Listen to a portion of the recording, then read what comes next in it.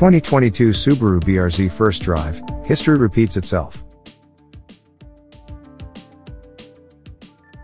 But before we start, please support us by pressing the like and subscribe buttons, so that we can continue to provide information about car and motorcycle news. Also turn on the bell button to get the latest updates. Your support means a lot to us. Thank you.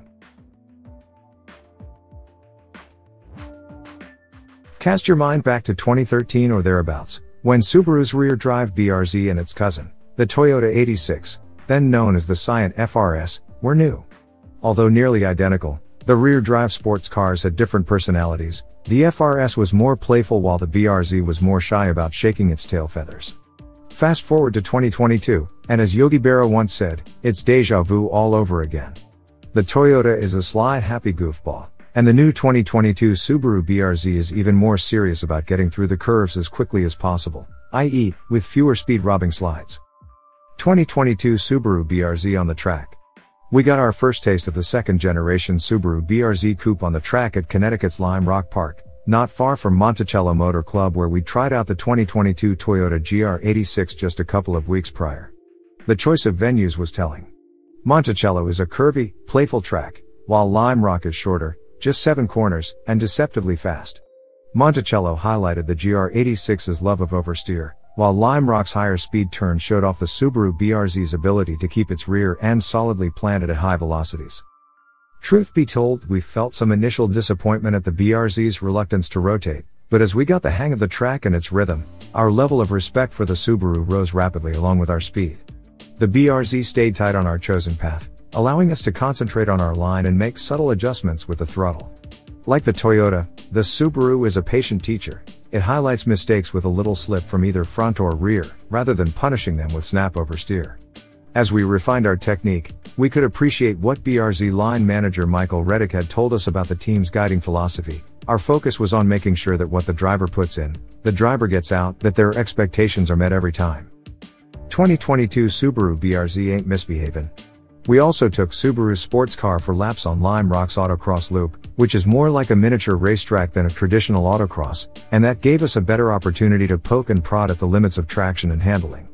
Like the GR86, the BRZ comes in 2 trim levels, in this case the higher limited with 18-inch wheels and sticky Michelin Pilot Sport 4 tires, and the lesser premium with Michelin Primacy tires on 17-inch wheels.